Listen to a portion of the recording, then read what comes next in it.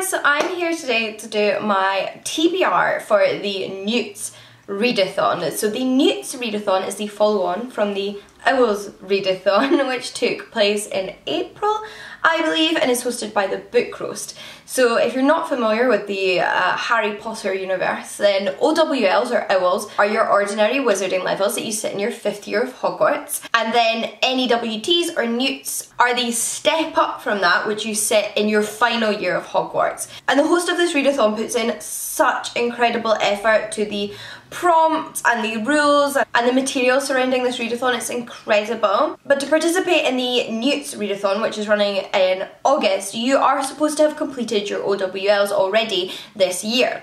And I did participate in the OWLs back in April and got a few different qualifications in different subjects, and based on the subjects that I got my OWLs in, I have decided to carry a few of those forward into N.E.W.T level, and I have picked those based on the wizarding career path I want to follow. So if you've seen TBRs or videos about this readathon previously, you'll know that the host created a whole booklet of wizarding career paths you might want to follow and different qualifications you need for each career path. So I decided to go for one of two career paths based on what I got in my OWLs, because I am of course restricted by having failed to get History of Magic, which was actually the OWL that I needed to complete my original plan. But no matter, I've decided that now I'm either going to be a wand maker or a magizoologist.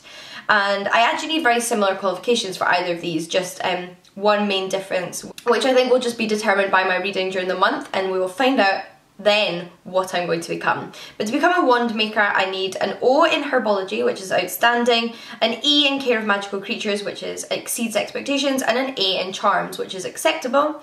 Or to be a magizoologist, I need an O in care of magical creatures, an E in charms, and an E in herbology. But to give myself the best chance, I figured out that I need to aim for an E in charms and an O in both of the other subjects. So if I aim for all of those things, then hopefully I will get the choice of at least one of these career paths and potentially both. And that therefore has determined my TBR, because for each subject and for each mark in each subject there is a different prompt, and I've picked books to go with each prompt. So I'm going to run through them with you now, and regardless of whether you're participating in the readathon or involved in the more complicated side of the equation, then you might just be interested in what I plan on reading in August. So first up, I'm going to start with the books I'm reading for care of magical creatures. Now, first up, you have to read a book for the acceptable grade, and then you can carry on with the challenges. You have to complete them in order. So to get an acceptable in this subject, you have to read a book beginning with an A, and for that I have Acorna, the Unicorn Girl by Anne McCaffrey and Margaret Ball. And I also thought this was quite apt for the challenge because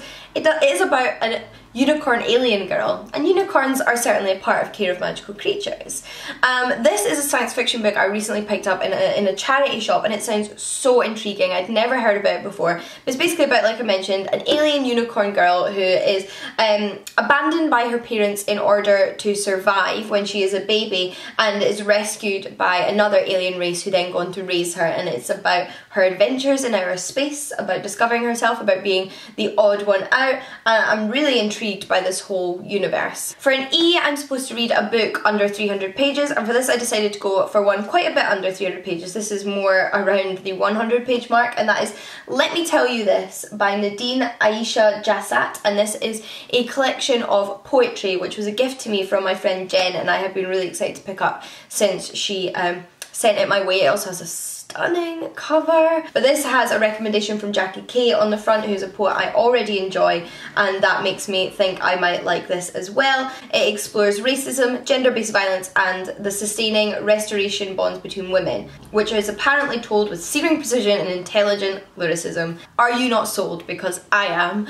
And then to get the outstanding grade in that subject, I am to read a book with a bird on the cover, and I wasn't sure I had one of these at first until I looked a little bit closer and realised that there is an owl on the front cover of this book. So behind the text and behind the gold foiling, this grey pattern here depicts an owl. See? Eyes, beak, feathers, etc. And I was like, yes, because I really want to read this book as well. And it is, of course, Other Words for Smoke by Sarah Maria Griffin. This is a mystery novel, which might have a paranormal twist or might not. I can't really tell from the back, but regardless, it sounds super intriguing. It's about a strange mother and son who are seen as slight outcasts by their community, but then they disappear. And the only people that seem to care are brother and sister May and Rossa, who spent 2 strange summers with this family and now want to know what has happened to them. But if I can complete all of those challenges, I will attain my outstanding grade in Care of Magical Creatures, as I hoped.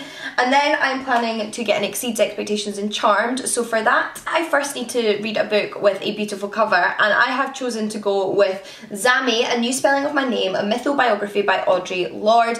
Now, I think a lot of the books on my shelves have beautiful covers, but this one actually has a beautiful piece of art on the front. It's a Penguin Modern Classic, and this piece of art is actually called Revolutionary Sister, and it's by Dinga McCannon. Apparently it was created in 1971 using mixed media and constructed on wood, and I think it's just absolutely stunning. I think it's a really beautiful choice for this book, so I thought it fitted perfectly with this criteria.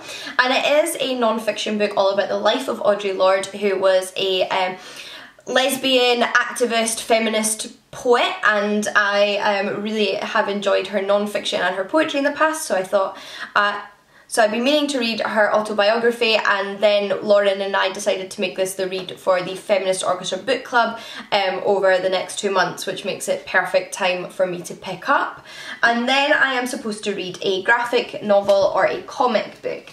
I'm not 100% certain what I will read for this challenge. I have a few things on my shelves that would fit into this criteria, and a few more out of the library, although I do plan on reading some of these in July still. But I'm going to quickly run through them so that you can tell me which one you think I should prioritise. I have the first volume of Orange, the manga series by Ichigo Takano.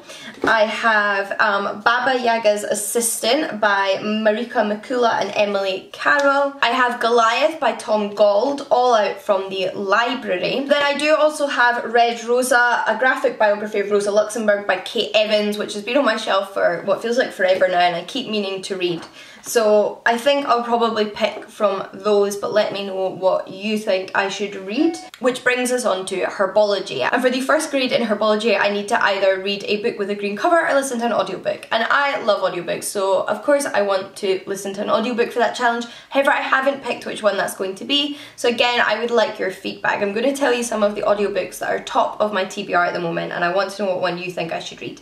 There's Lowborn by Kerry Hudson, which is a non-fiction book about growing up in poverty in Scotland. There's Natives, Race and Class in the Ruins of Empire by Akala, which again is all about racism in Britain and the legacy of British imperialism. And then some fiction options, I have Seas of Crimson Silk by Emma Hamm, which I don't know a lot about except that I love Emma Hamm's fantasy books, so I'm sure I'm going to love this one. And then Heartless, which is the 4th book in the Parasol Protectorate series by Gail Carragher, and that is a kind of fantasy of manners mystery series with werewolves and vampires set in Victorian London. So do let me know which one of those you'd like to see me review so that I know which one to prioritise. And then I am to read a book that is specifically between 350 and 390 pages. So for this I have a book which is 369 pages, and that is Turning the Storm by Naomi Kritzer. This is the sequel to Fires of the Faithful, which is a fantasy duology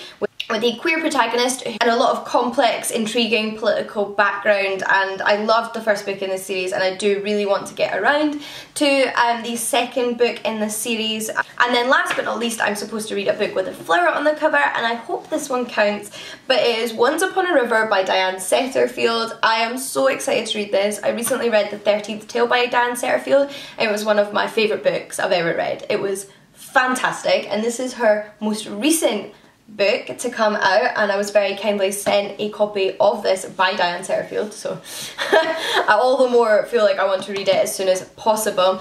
And it does have, you know, sort of plants and reeds and whatnot, you know, sort of river foliage on the front, which I'm hoping I can kind of count for this challenge because I really do want to read this. Then again, I might not be able to resist actually reading this in July and then have to find something else with a flower on the cover, but no doubt I will be reading this soon, and it may be the one that fulfills that challenge. Now if I can read all of those, then I will have my choice of whether I want to become a wand maker or a magizoologist, but I may end up restricted to one depending on what challenges I complete.